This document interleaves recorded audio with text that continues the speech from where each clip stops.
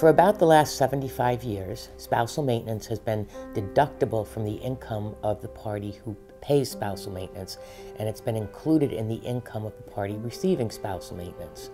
For any case, however, where we do not have a signed agreement or a judgment of divorce by December 31st, 2018, spousal maintenance will no longer be deductible for the person who is paying spousal support or spousal maintenance, and it will no longer be included in the income of the recipient.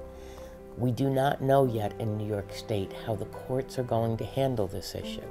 The payment of spousal maintenance by a high-income payer has often been a negotiating tool because we have used the tax code to plan how much income can be paid out in total to the other party. That's all going to change, and we just don't know how much it's going to change at this point in time.